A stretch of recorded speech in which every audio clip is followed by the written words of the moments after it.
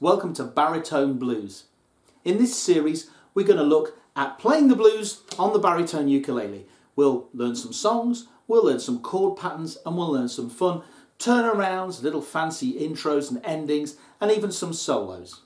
To get us started, we're going to learn a pattern that's common through lots and lots of blues music, the 12-bar blues. And we're going to learn it in the key of E, which sits really nicely on the baritone uke. Plus, of course, it's a key that lots of guitar players like to play the blues in. So if you find yourself with some guitar playing friends, you'll be able to play along with them. To play a simple 12-bar blues in the key of E, you're going to need 3 chords. The chord of E, the chord of A, which you can play like this, or with a bar at the 2nd fret and your little finger on the 5th fret of the 1st string, and the chord of B7. Now first of all, let's just look at the 12-bar pattern and get those chords going together with a simple strum. Here we go.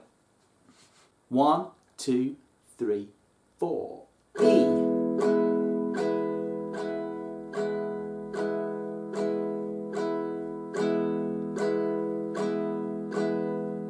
Here comes the A.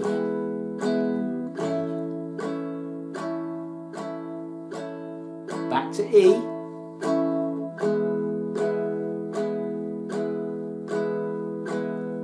B7.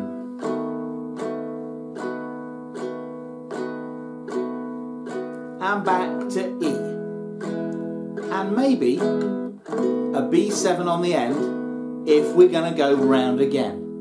But some blues don't do that and they just stay on the E. So that's our basic pattern for a 12-bar blues, and there are many, many blues tunes that follow that structure. But it doesn't really sound much like the blues. So what we're going to need to do is add some extra little twiddly bits, some turnarounds, and also think about the rhythm that we're playing. The blues is nearly always played with a shuffle feel. What do I mean by that? Well, if we play our downstrokes on the beat, 1, 2, 3, 4, we can put a strum in between those with an upstroke. 1 and 2 and 3 and 4 and. In a shuffle rhythm, we make those upstrokes late, like this. 1 and 2 and 3 and 4. It's like a heartbeat.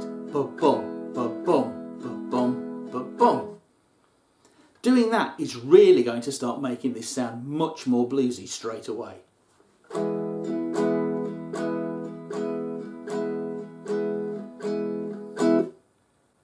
Another thing we can do is try and make the 2nd and the 4th beat of our strum a little bit louder.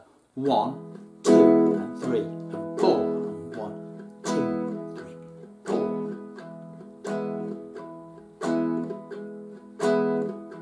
4. So we're emphasising what we call the backbeat. That's where, if we had a drummer, the snare drum would hit, or if people were clapping along, that's where they'd clap their hands. What we do need though is something called a turnaround.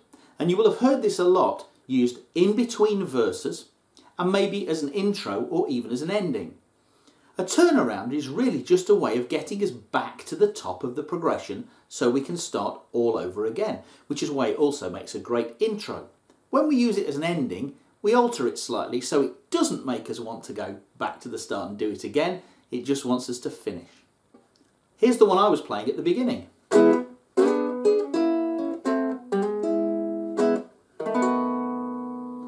And that's that B7 on the very end that I said when we strummed through was optional, but is quite common to hear on the end if we're going to go round again.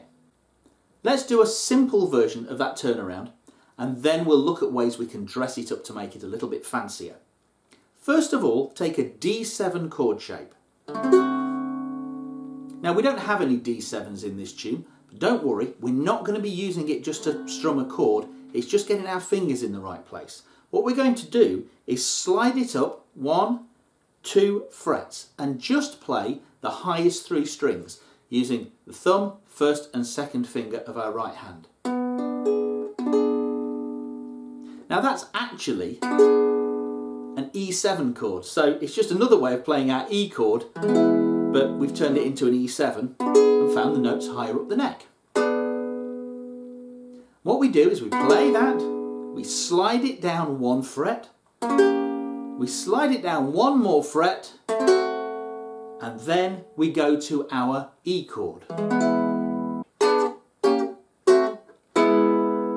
So just get used to doing that. Play E chord up to the 3rd and 4th frets, playing that D7 shape. Slide it down again, and back to your E.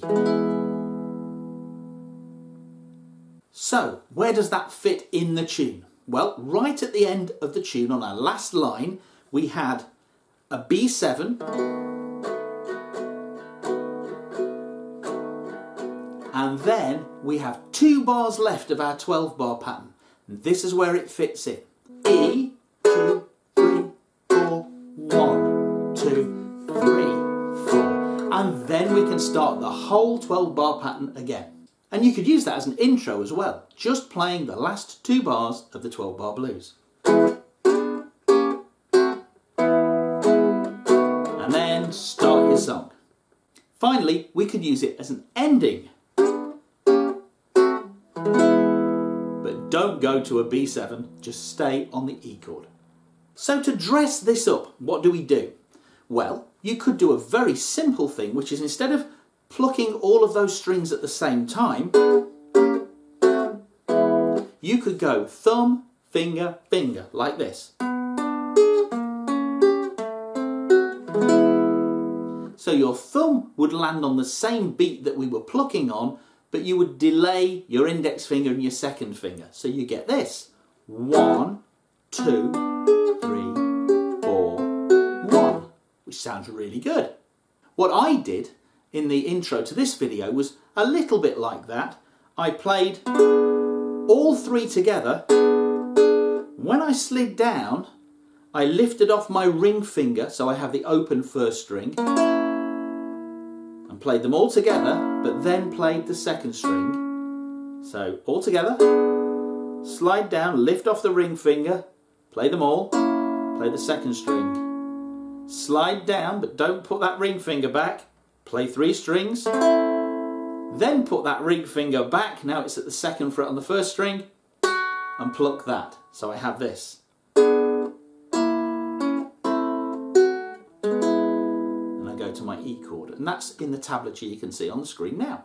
You can really mess around with this pattern. You can mix up ideas, so you could go, you could do that thumb, finger, finger roll on one of them, not all of them. You could play all together. You can lift off fingers and sort of try and play around with different ways of making this your own. You can also do what I've been doing quite a few times, which is sliding into that chord. So I'm either starting from a fret below or 2 frets below. Doesn't matter really, because you don't hear the original chord, because I start sliding as I pluck. So we get this. And finally, you just heard me then go to the E chord, but play the open 3rd string and hammer on my 1st finger onto the 1st fret. So rather than just going, when I get to the E chord,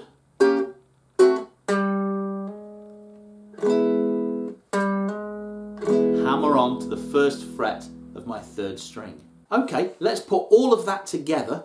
We'll do an intro, then we'll play once through the 12-bar pattern, then we'll do the turnaround, then we'll go once through the 12-bar pattern again. When we get to the end, we'll do the turnaround, but when we get to the very end, we'll just stay on that E chord, not go to the B7. Otherwise, we've committed ourselves to going round again. Here we go. 1, 2, 3, 4.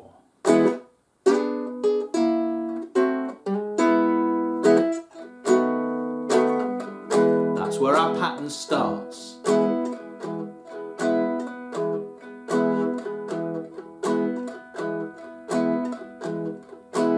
Here's the A chord.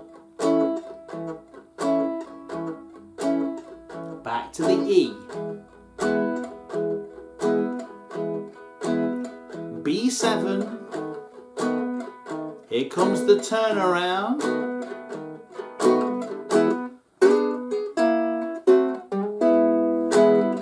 And again. Keep that nice shuffle rhythm going. 1 and 2 and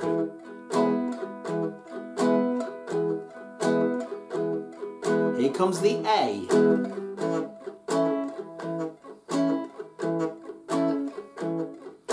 Back to the E. B7.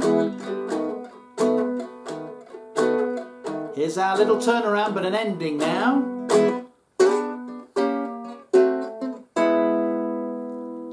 Fantastic.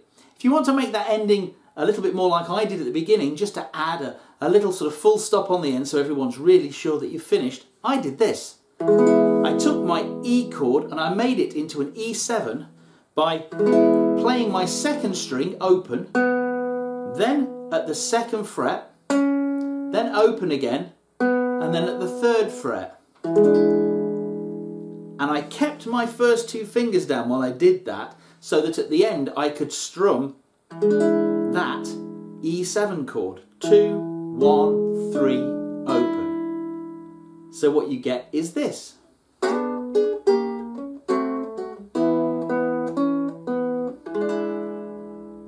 A real classic sounding blues ending. Now don't worry too much about making your turnaround exactly the same as mine. As long as you're doing it in the right place, you can keep it nice and simple, or you can add all kinds of extra little fancy bits over the top like I was doing, and you can make it your own. I hope you've enjoyed this, and stay tuned for lots more blues on the baritone. See you soon. Bye bye.